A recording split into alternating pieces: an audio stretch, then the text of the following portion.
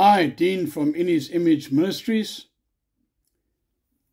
It's been spending time on this revelation of God that Paul expresses so vividly and with such pictorial language in the book of Ephesians, that the whole plan of God was about the ecclesia.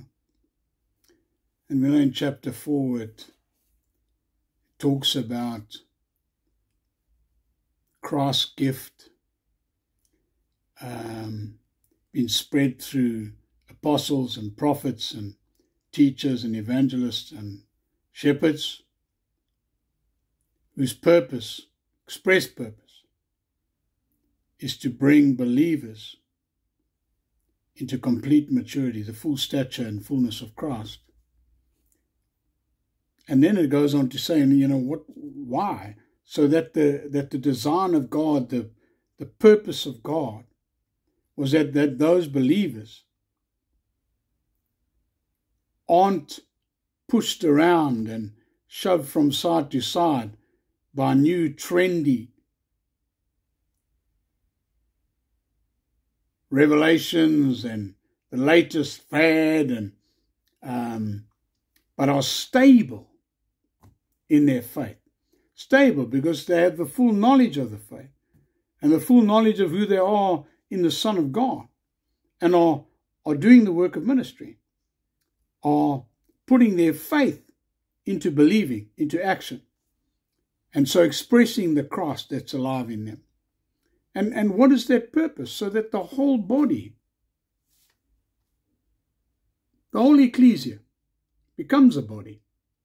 And I was meditating on speaking the truth in love. Now,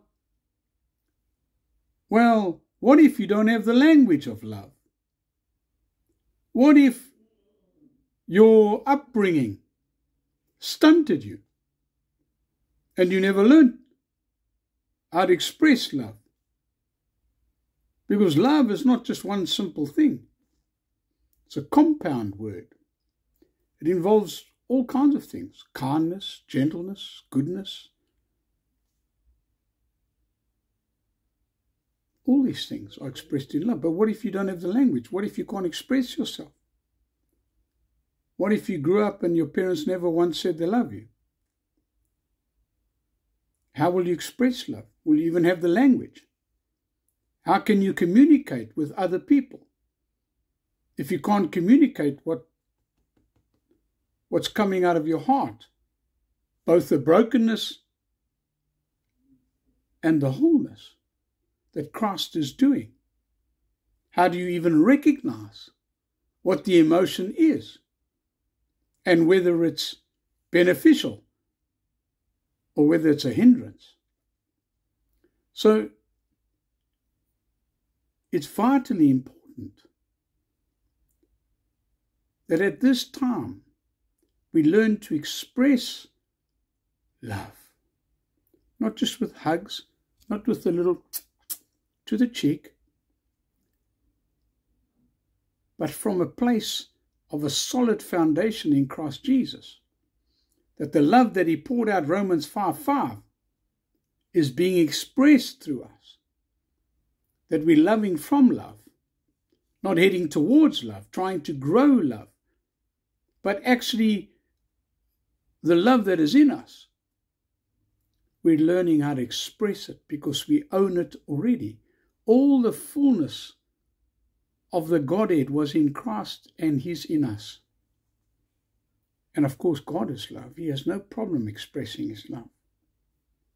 He can express tough love, express gentle love. He caresses us with the wind of his Spirit. And all these things are heading towards a time that the glory of God that I have witnessed in my life in the 1990s will be far surpassed. Far surpassed. But he wants a vessel that is able to express his love and speak the truth in love. So in this time, God's working in our hearts because He looks at our hearts, because from our hearts the issues of life stem. We can trip ourselves up because submerged in our hearts are things that subconsciously affect our thinking, affect our reactions, affect the way that we cooperate and work with others. Whether we are those that dispute always because our hearts are battling to trust. We can't rely on anybody. Nobody can rely on us. So God is shifting us at this time into a place where the language of love can be expressed through us so that the glory of God can manifest in His love through us.